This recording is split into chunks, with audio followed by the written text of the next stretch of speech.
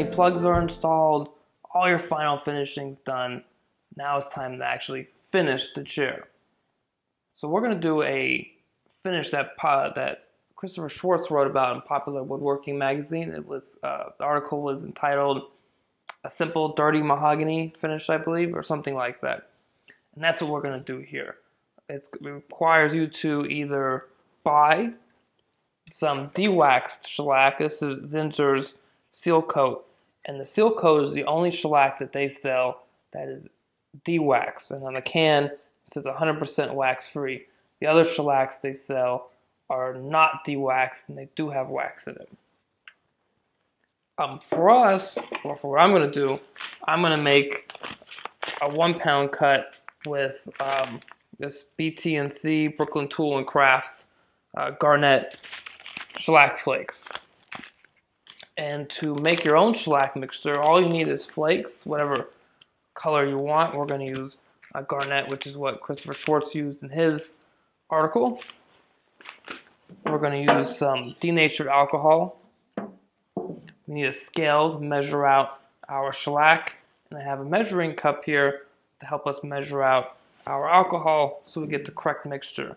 Now I'm going to make a 1 pound cut. I know 1 pound cut's not very thick, but the problem with the chair is we have lots of little parts all over the place and nooks and crannies to get into. Not necessarily little parts, but nooks and crannies and small little places to get into. And we need a little bit extra time.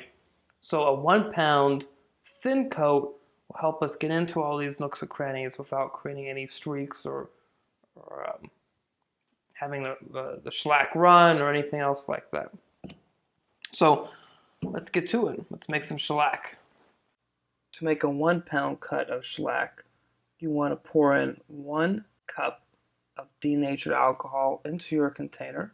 After pouring in 1 cup of denatured alcohol, take your shellac flakes and measure out 1 ounce of your flakes. Here I'm putting my flakes into my measuring scale and slowly watching it until I get to 1 ounce.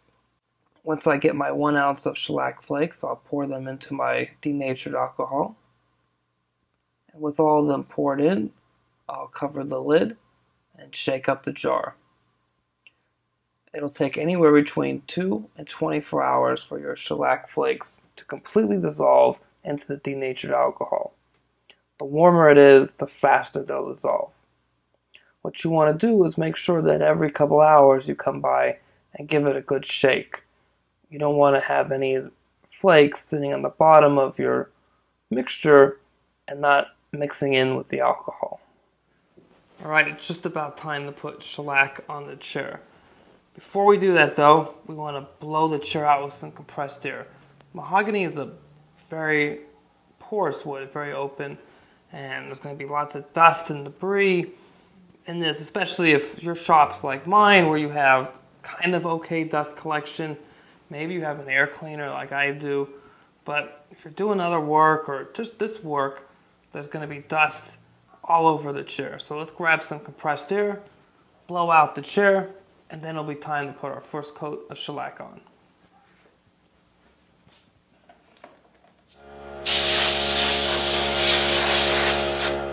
To distribute my shellac, I take my glass jar and I pour it into a squeeze bottle.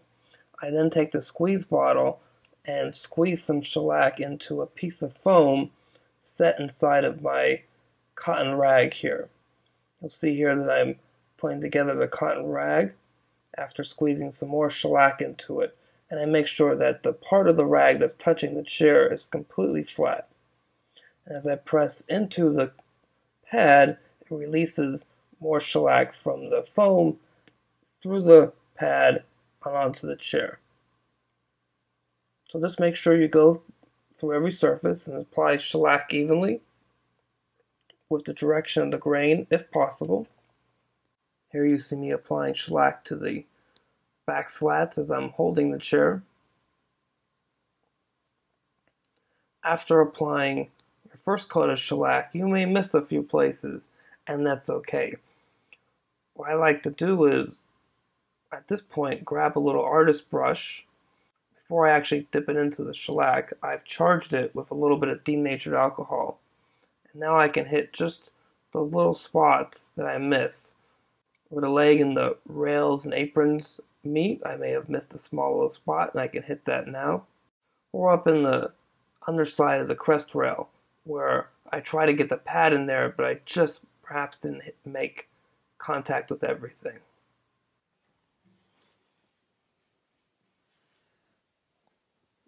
I just finished buffing the chair out with this 4/0 steel wool. Before this, after each subsequent coat I built up, I put 4 coats on in total. I would sand with a higher and higher grit piece of paper. So I started at 320, moved up to 600 grit, and then a 1200 grit, and then my steel wool. So everything's nice and smooth. Next thing I'm going to do is blow all this off, and then we're going to apply our wax. After you blow the chair off with some compressed air to get the steel wool, whatever is left of it, off the chair, you may want to grab a cloth and just lightly damp it and run it all over the chair, and you're going to end up picking up a lot more of the steel wool residue as well. Once you do that, let the water dry completely. Shouldn't take that long, especially if it's just barely damp. We're talking a couple minutes at most, and then we can get to the wax. At this point, if you want to stop, you're welcome to. The chair actually looks really good. I'm in love with the color. I think it's toned really well.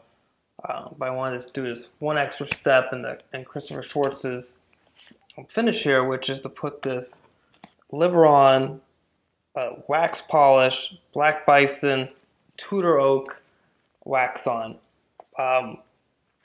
It smells. I'm not gonna try to sugarcoat it or anything like that. It definitely smells. So you don't want to do this in the house. You want to do it in the shop, and the smell lingers for a little while too. So, 5, 7 days maybe. It actually stays around for a little bit. But once it's gone, it's great.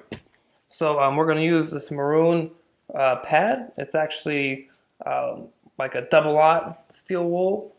And what's great about this is it'll help us as we work the wax. It'll work the wax into the pores and the grain in the mahogany, where it'll then help give it this enriched, aged look.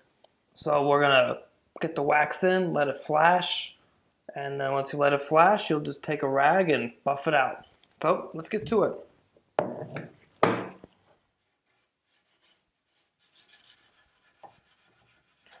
You want to make sure to work it into every little crevices.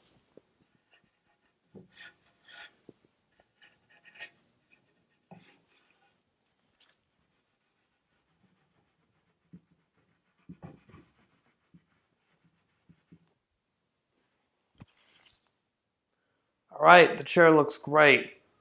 4 coats of Garnet shellac, and then the wax buffed in, the Liberon black Tudor oak wax, and it looks fantastic. The wax has gone into all the pores in the mahogany, and it's really given it a really great arts and crafts look. It just looks fantastic. Nice and smooth. Every time I went up another coat of shellac, I kept sanding with a higher and higher grit of sandpaper. And finally, at the end, I used some steel wool to level out and get rid of any other imperfections that were in the shellac finish. And then we put the oak on, the Tudor oak wax, and it looks great. What's really nice about the Tudor oak wax, or this wax for that matter, is that not only does it get inside the pores, it also helps age the piece in the sense that you get what looks like dirt in all the little parts of the chair. So for instance, there's a little bit of black wax around the carving. There's a little line of black wax where the rails and the aprons meet the legs. And same thing with the headrest. And what I like about that personally is that it helps to, once again, age the piece. It looks like the piece is maybe, well, it looks like the piece is considerably older than what it actually is. And I think that looks really great. You could have always stopped after the shellac because the piece looked really great just with the shellac itself. But if you want to go and get this other look, more of an older arts and crafts finish, this is a great way to go. Now we got to go off and make ourselves a seat. Time to make the platform for our seat.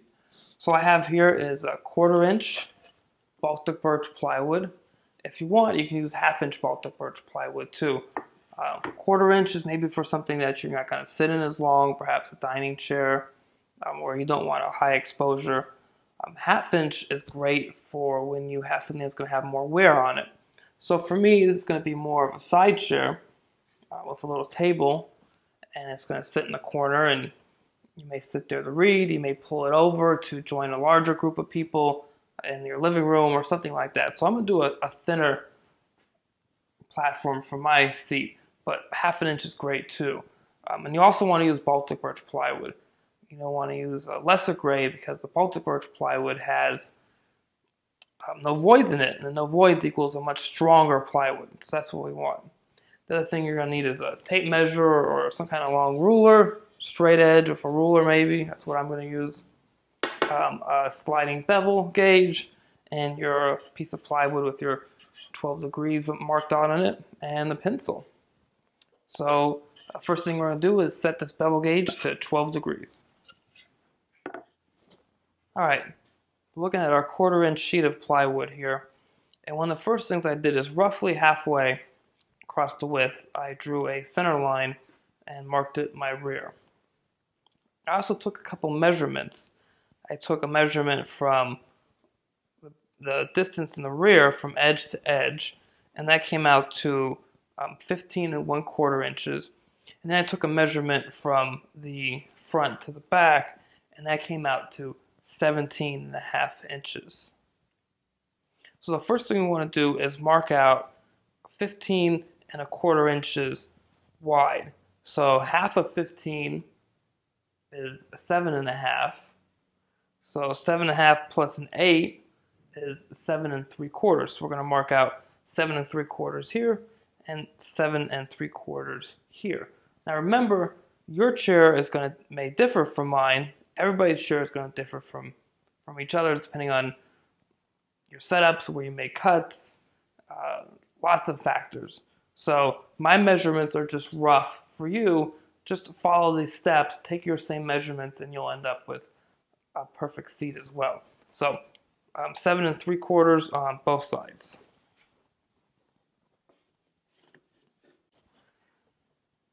Okay, now that we made our little marks, let's bring down the line.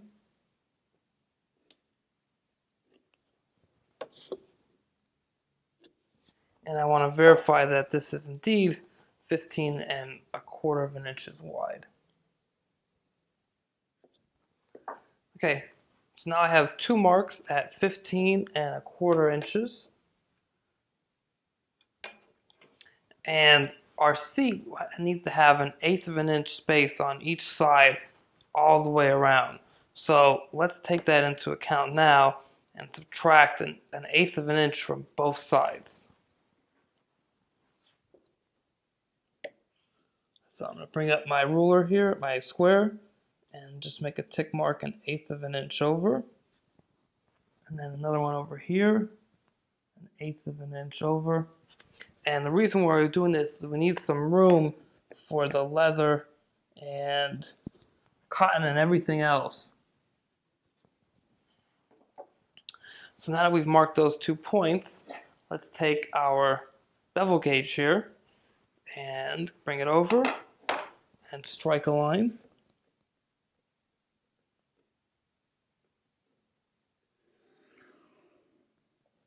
Now that we have those 2 lines struck, we can come over here and extend that line with our roller.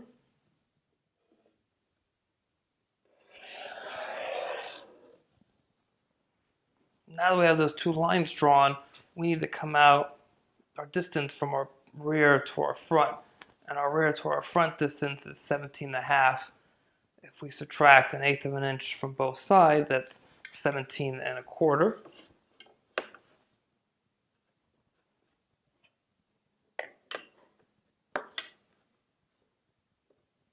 So I'm going to square up my ruler with my square here and just mark out 17.25 here. Mark 17.25 on my line. And then mark 17.25 on my other line. And now I can connect these 3 points.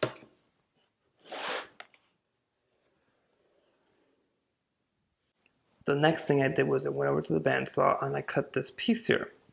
What I did was I took some hardboard from the lamination that I'd already drilled through and made sure this was square, these two edges, and I drew a 12-degree angle this way, and I came up just some amount of distance, didn't really matter, a couple inches or so, and squared off a line across this edge, cross-cut this piece, and cut these two parts out. And what this allows me to do is to bring this over to my leg. With this clamped up, the front here is now parallel with the front apron. And what I can do is take a square,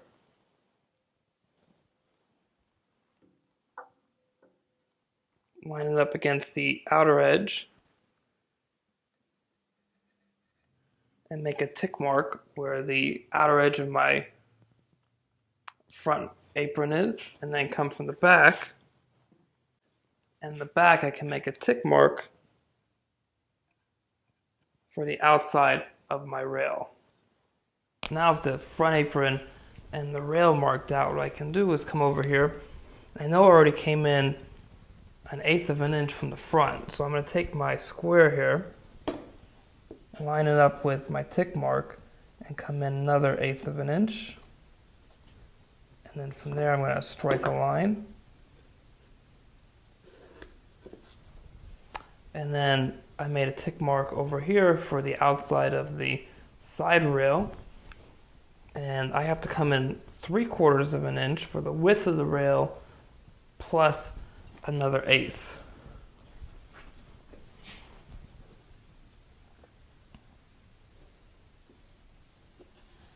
Make a tick mark. I need to lift up this piece so I can bring the bevel gauge over here and then strike a line.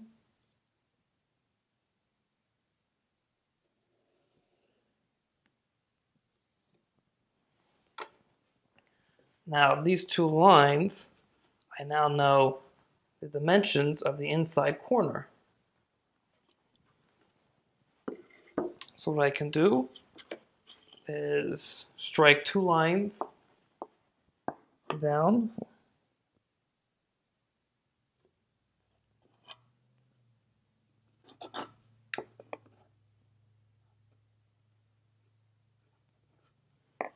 Okay, and of those two inner lines, so I can now take all these lines I drew. This is the two inner lines, one for the front apron, one for the side rail that we brought in 1/8 of an inch here, and then 3/4 of an inch plus 1/8 of an inch. Line all of this up with my other lines visually, and now I know where the leg indents into the seat. And I can just come in here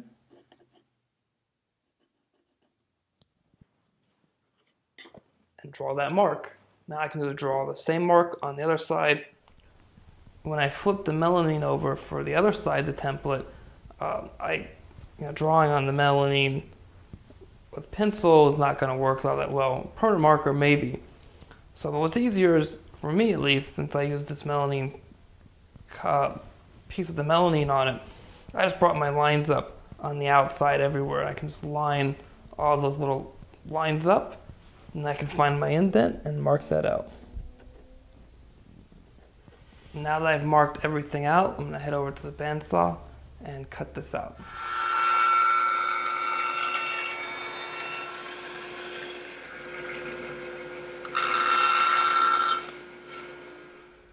I have the seat sitting in the chair right now, and I had to make a couple of small little indent cuts back here, and I'll show you those. But now what I want to do is make sure I have enough room all the way around. So these little pieces of oak here that I have, I use these to help me locate my seat frame inside my chair. So these are 1/8 of an inch thick, and now I can use these by moving the frame up, placing them around the edges. Let's see if I can put them on the side. Okay, I'm good here, I'm good here, but I can't move over any. Let's see. Okay, I'm good over here on the left as you face. That makes us good on the right. Okay, and the front. So I'm just putting these around, making sure I have enough room. So I can't go here in the back corner because I need to relieve a little bit of material over here. Let me show you that. To know just how much material I have to relieve, I take one of my spacers, place it up against the leg, draw a line with my permanent marker, and then place a spacer against the other part of the leg and draw another line. I'll do this on both sides of the chair. Then I will head over to the bandsaw and remove this extra material. I got the seat back in. We got enough room all the way around in the front and the back. I can take a piece and push it in and run it down the length on both sides. So we're good on the 1/8 of an inch space in the front, the back, and the two sides. But let's just double check on these little back corners here where we are.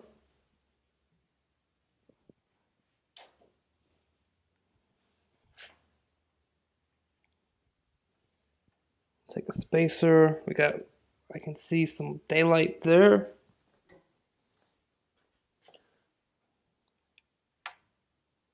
I can see daylight here, but on the sides, I'm pretty sure I'm too close.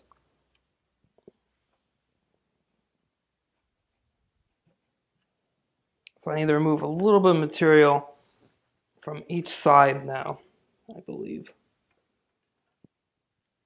So you can see here I need to remove just a little bit of material on the inside of this little notch right here. So let's head over to the bandsaw, do that, and we should be good.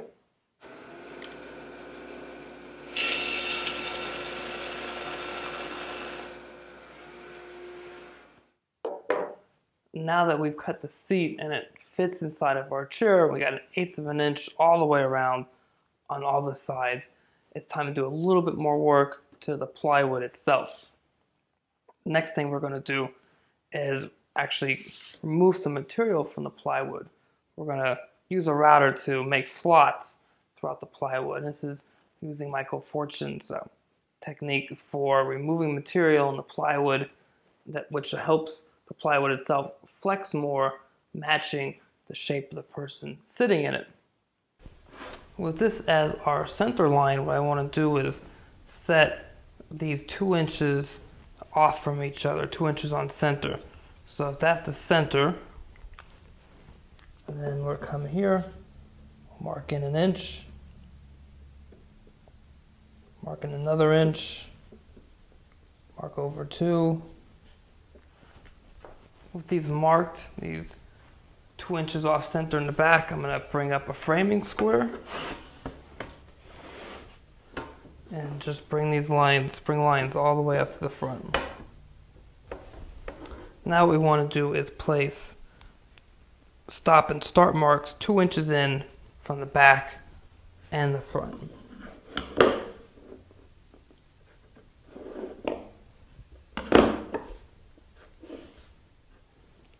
I think I'm going to add one more here.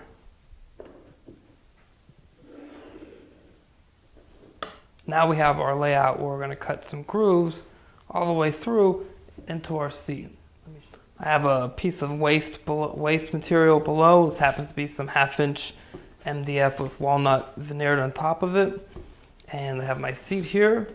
I have some hardboard. I marked a pencil line showing which side, the edges that I'm going to line up with the router. And with my little palm router, mini router here, and a 1/4 inch spiral bit, and I'm using this 1/4 inch spiral bit because it's already been marked to use on plywood. It's not one that I would use on anything but plywood because it's hit plywood. I already came and lined up the hardboard and the bit with my line, and I have some double stick tape on my hardboard, and I'm just going to get that lined up to my line.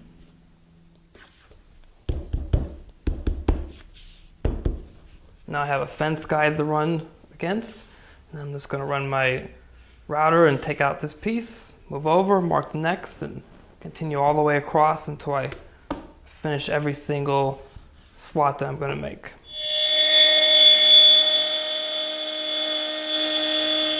Now that we've routed the slots out of our plywood, the next thing to do is put the first layer of foam onto the plywood. Here I have, it says camping and backpacking pad. This is a high density foam that is used for the bottom layer of sleeping bags. You put this on the ground, then you put your sleeping bag on top of that. And it's foam, and it's super high density, very thick, not very thick, but very dense, but very thin. So I tend to buy this at the sporting goods store. It's not that expensive, $10, $15 or so. And that's what I'm going to use. So I'm going to take this out, put it onto my pad, and mark it out. So let's get to it. And you'll find that it just fits the depth of our chair seat. Place it on top, grab a utility knife, and cut away from the edge of it, removing the excess material. Now that we have a rough cutout for our first layer of foam, I have this Fast Tack upholstery adhesive. This is great. You shake it up a lot, you spray it on both sides, put it together, and you got a permanent bond. So I'm going to spray one side of my plywood and then one side of my foam, put the two of them together. You don't want to do this in the shop. This stuff will get all over the place. So I'm going to go outside real quick, spray both of them, come in, put it together. Okay, I'm back. Everything's been sprayed.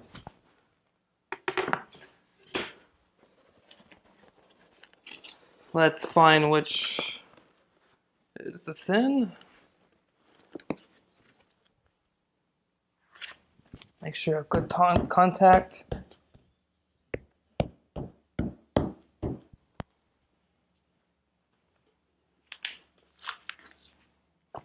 And after a couple of minutes, these will just stick to each other. They'll completely bond. The adhesive is very sticky, and it tacks up and it gets all over you.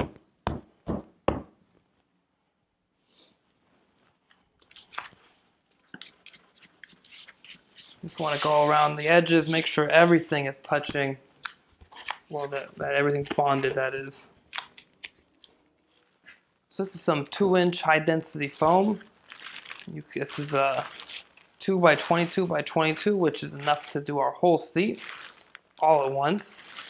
And you can get this over at your local craft store.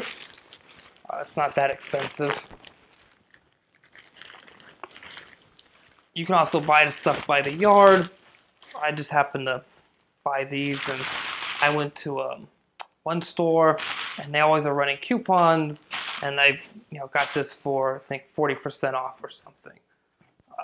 And I tend to buy it when the coupons are going, so it's a good price. You can see when I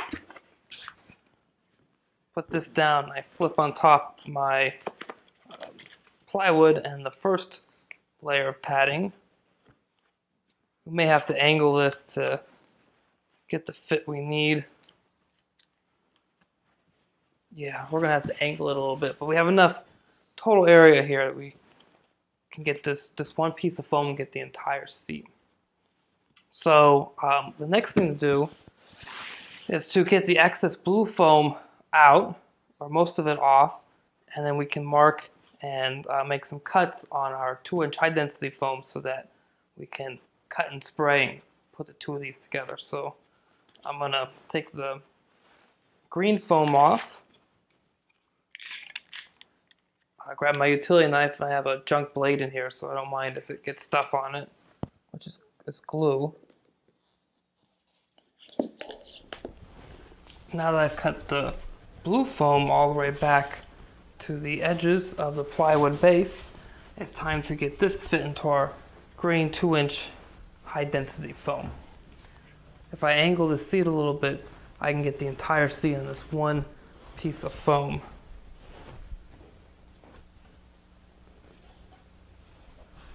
I'm going to take a permanent marker and mark out a rough outline.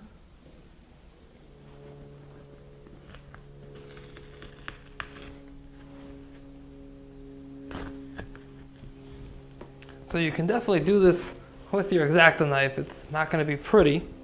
You could probably also cut this with a jigsaw as well. I'm going to head over to the bandsaw and remove this rest of this rough area out on the bandsaw. Alright, now that we've cut this to a rough shape, I'm going to go out and do the same thing before. I'm going to spray one side of this and then spray one side of my green foam. And I'm going to get two of them glued together and come right back. Perfect.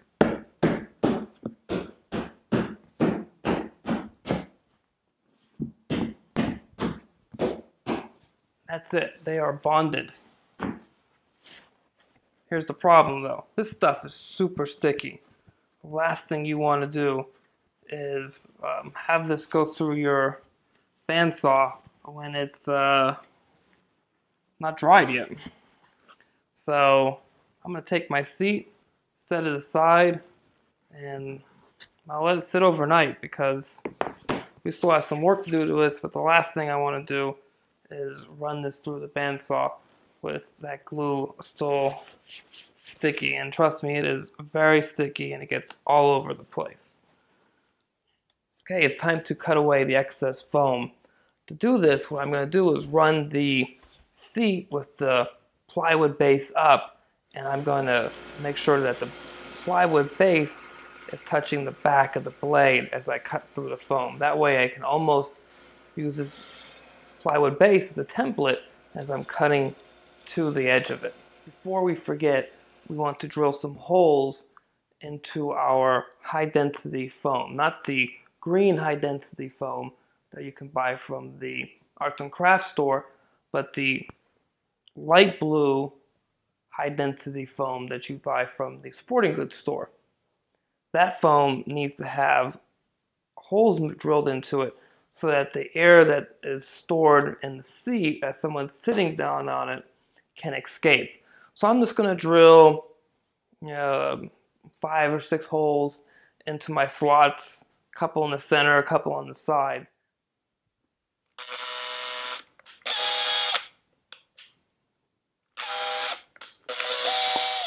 Now that we've drilled our holes through our seat, it's time to finish the seat off. So let me walk you through what you're going to need. We're going to need, obviously, our seat. We're going to use some batting. Cotton's great. This happens to be a polyester silk blend. This will work fantastic. You're going to need something to cover it. I happen to have some leather here. You can also use a synthetic leather or a pattern of some sort from a fabric. If you're going to use a pattern for a fabric, you want to make sure that you center that pattern along both the horizontal and the vertical distances of the chair. And then to cover the bottom of the chair, I also have a black fabric. Beyond that, as a basic kit, you're going to need a heavy-duty stapler and a nice pair of scissors. First thing we need to do is put some batting on top of our seat. So I'm going to grab some batting out of here.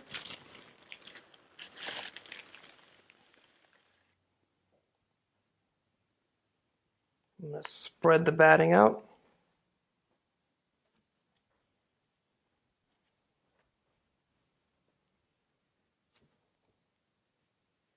And excess batting you just want to rip off. And what we're doing is we're going to put a couple layers of this on top. And all the batting that comes to the bottom, just rip it off.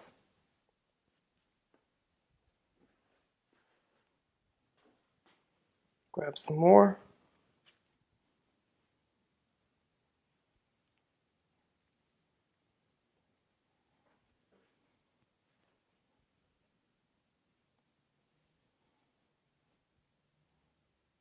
So the first layer I put down was a nice thin layer that went all across the seat.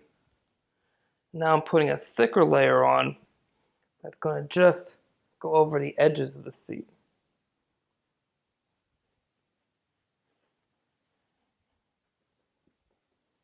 Okay, and if you want for a slightly higher look in the center, you can grab another piece.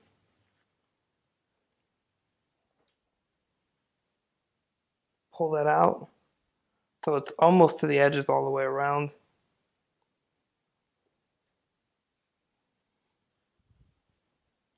Perfect. Grab our piece of leather.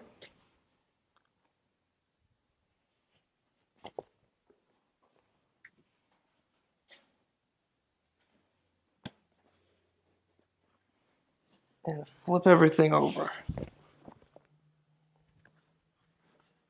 Great. So now with everything flipped over, you can see when we pull up the leather here, there's extra batting. We want to get rid of this batting just in the center to start with. So the first thing we're going to do is make sure we can stretch and get everything in. So I got a little bit extra on the left. I'm kind of short over here on my leather piece. Just going to pick up a little bit. Okay, I can reach over here and I can reach around. So the first thing I'm going to do is pull this leather nice and taut and throw a staple in the center. You need to make sure that the staple gun sits all the way on top of the seat and you have a good pressure when you push this down. That way it seats the staple all the way in. Good. So that's our first staple in the front. Now we want to do a staple in the back. So we want to make sure to pull this nice and tight. Fold it over. Make sure everything's even. There's no bumps or anything else like that back here. You want a nice smooth surface. Pull it all as tight as you can.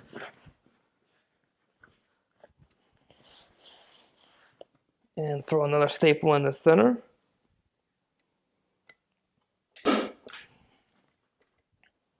Now I want to do the same thing on the right and left. We got a little bit too much batting here. I'll pull some of that out. Some of it you can tuck back into if you want. I'm going to pull this nice and tight too. Making sure I'm smooth.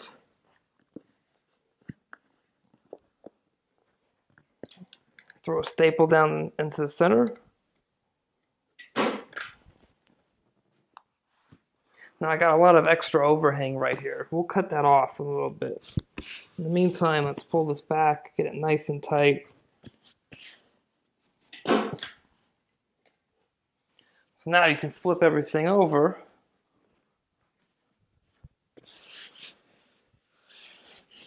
Take a look.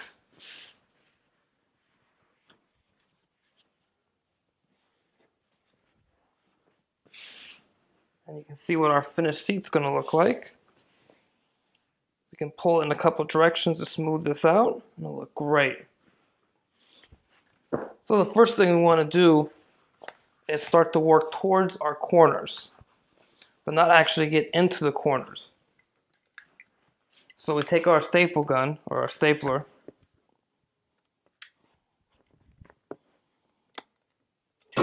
while you're pulling everything nice and tight, throw a couple staples in, but don't go all the way to the corner. We gotta do some folding.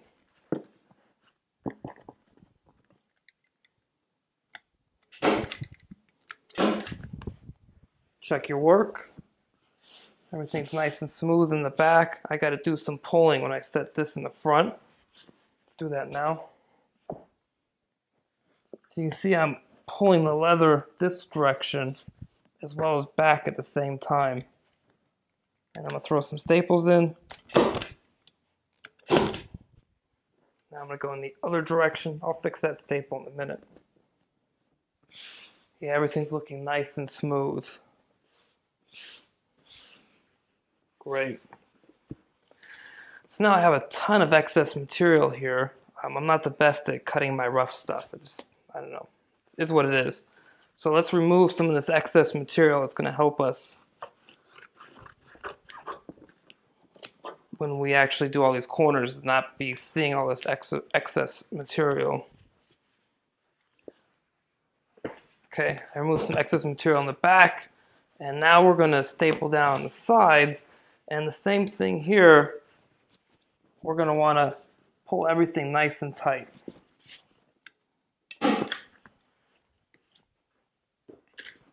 Check my work.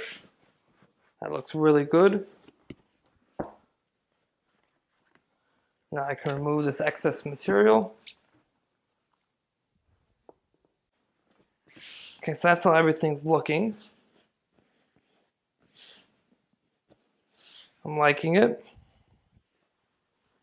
Now what we want to do is make our corners. So there's a couple different ways people go at this.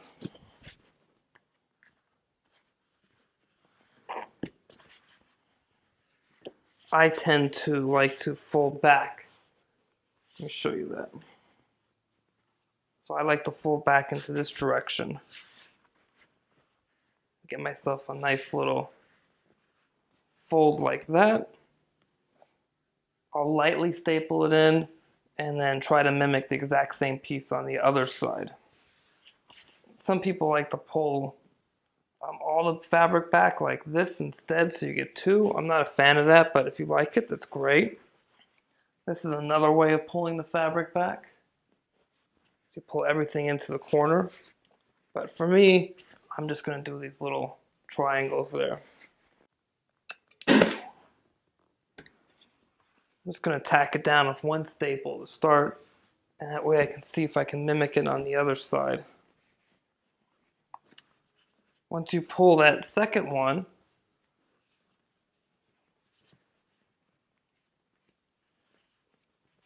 you take a look at both. See if you're there. See where the fold is. You want to make sure you have the folds on the corners in the same spot.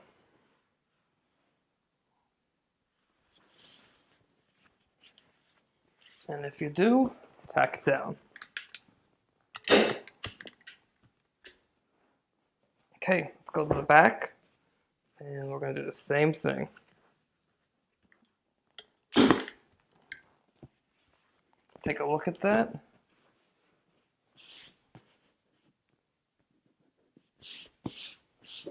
There's our seat. I think it looks pretty good. Now he's got to come in, remove some of this excess material, and tack down the corners.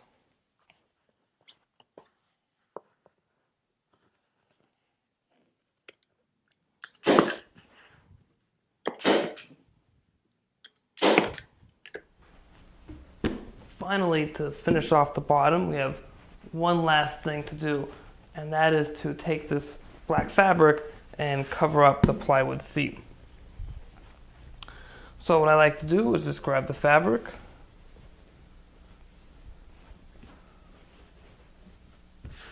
move it towards the back, fold a nice clean line over by folding it over so I can see where the back is.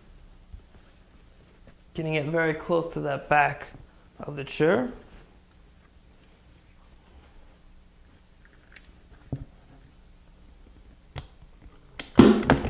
Grabbing a staple. Hopefully you're having better luck with your stapling than I am today. And just staple down.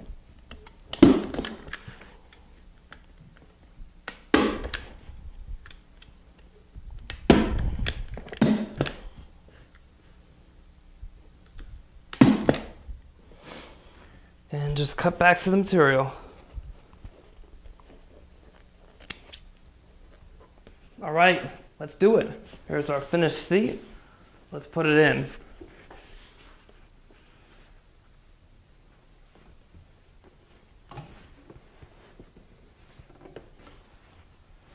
Awesome. That's our Gamble House living room armchair. I am extremely excited.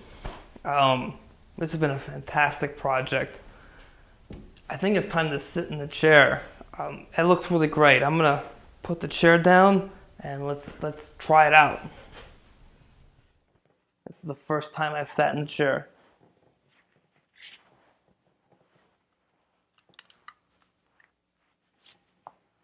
Yeah, this is good. This is really good.